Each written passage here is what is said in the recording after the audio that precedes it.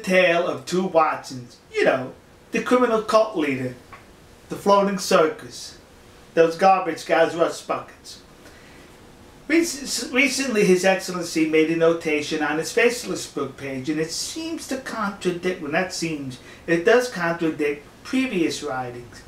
Remember, a U.S. court ordered Sea Shepherd not to sail within 500 yards of the Japanese whaling fleet in the Southern Ocean. Well, they did. And the Japanese whalers took Sea Shepherd to court and was awarded over $2 million. So now Sea Shepherd's Watson, the criminal leader, he says, gee, I can't go into the Southern Ocean because the Steve Irwin is headed to the Southern Ocean to harass the Japanese whaling fleet. And he writes, I can't go there because of the U.S. court injunction, and I'm part of Sea Shepherd USA.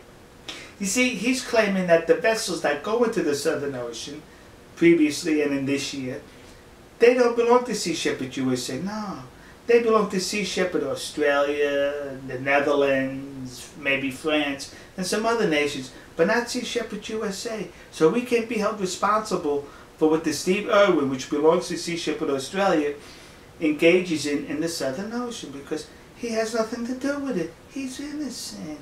So writes he. Really? The tale of two Watsons. Here's the other Watson.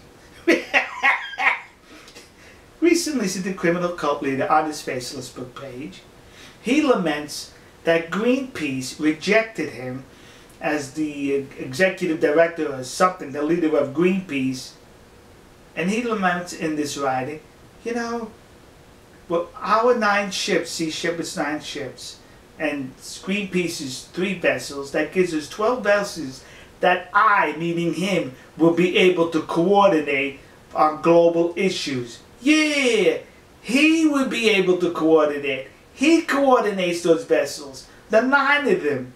So the Steve Irwin is one of those 9 heading to the Southern Ocean to harass the Japanese fleet, will sail within those 500 yards in violation of the U.S. court injunction that he claims he can coordinate.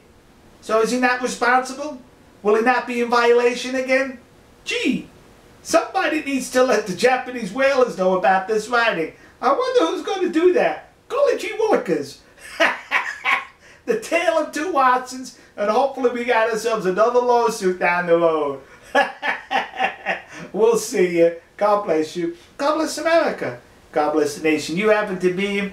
And God bless our good friends and trusted allies in the land of the rising sun, Nihonkoku, and the Japanese mariners heading for the Southern Ocean.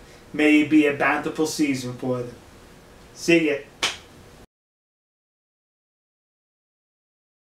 Ha ha ha ha ha!